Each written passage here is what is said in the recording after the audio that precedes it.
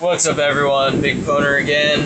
Figured I'd make another video. This time I wanted to show off the awesome power of the Confusion Solarbeam Exeggutor. So check it out.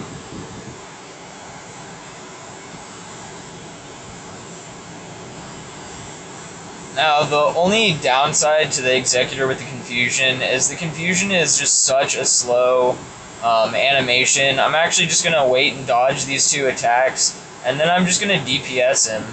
And as soon as his Solar Beam is charged, which it charges just insanely fast, he's just done for.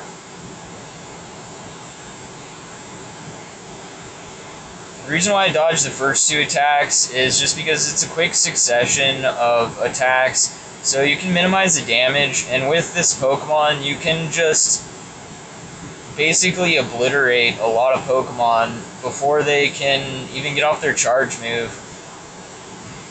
I should be able to get off this beam and then still be able to dodge before the Splissy can get an attack off. And the nice thing is normally by the time it gets its attack off, you're then ready to launch another Solar Beam.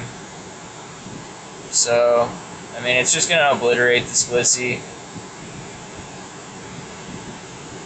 which is pretty awesome.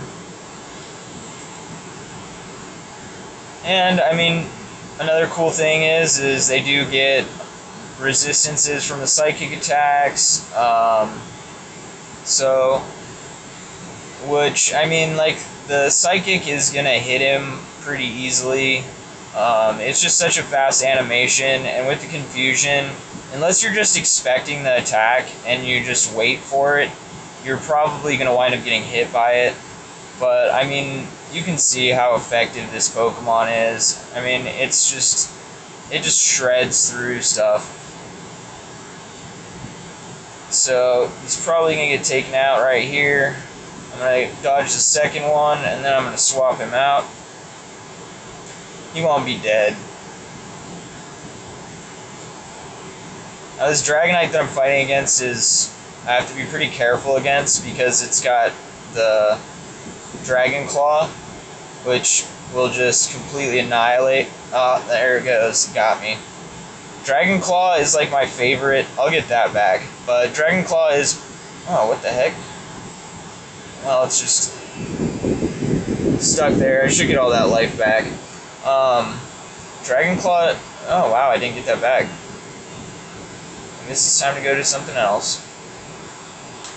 Dragon Claw is just an insane attack for a defender because it's a spam move, it's 50 damage, and it's a dragon attack. So, I mean, it's going to be strong against pretty much everything that is attacking against it. There just isn't any good Pokemon that are resistant to the attacks. The Tyranitar, by far, the Bite Stone Edge is going to be my favorite for attacking with. The reason why, it doesn't have the damage output of the Bite Crunch, but I really like the fast move setup, and the reason why is because it just gives me the ability, like, if I want to, that I can dodge everything. And although it's not going to take down the Pokemon as fast, it's not going to get taken out itself as quickly. It's just not left open to the attacks for long periods of time. If I had used a Crunch in that situation, even after the first Dazzling Gleam, I would have gotten smacked by that second one. So the Death Glitch is probably going to become an issue on the next attack. If it happens, it's going to make it so I'm not going to be able to continue using him. So I'm just going to DPS and expect that that's going to happen.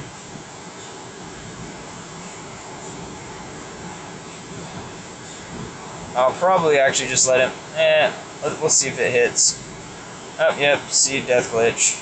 So that sucks, but nothing I can do about it. I should get that back.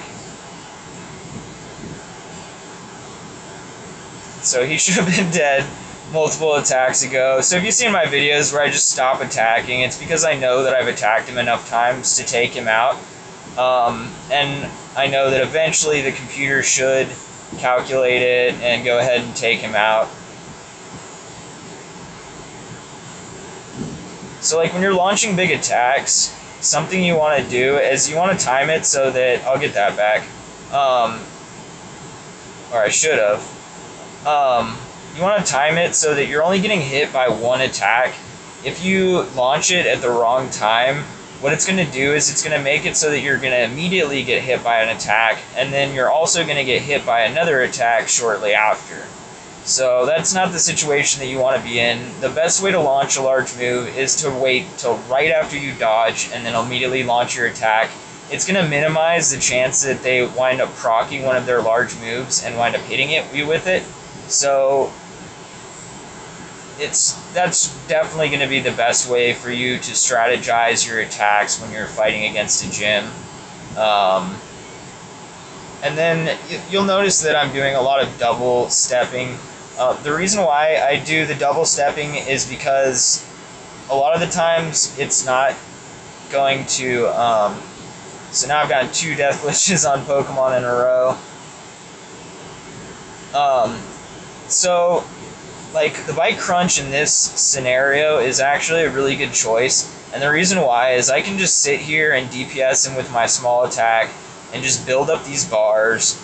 And since I know it's going to give me a certain amount of time from when he launches his attack, I can just sit here, build up these bars, wait for him to launch his attack, and then once he's launched his attack, I can just dump the whole bar on him. Or maybe he's just not going to do it. Well, he's in death range, so we're going to go ahead and kill him. He won't be able to get the Hyper Beam off. So, there we go. Another run through. You guys got to check out the reason why I really like the Exeggutor with the Confusion Solarbeam. Hope you enjoyed watching. Talk to you guys later.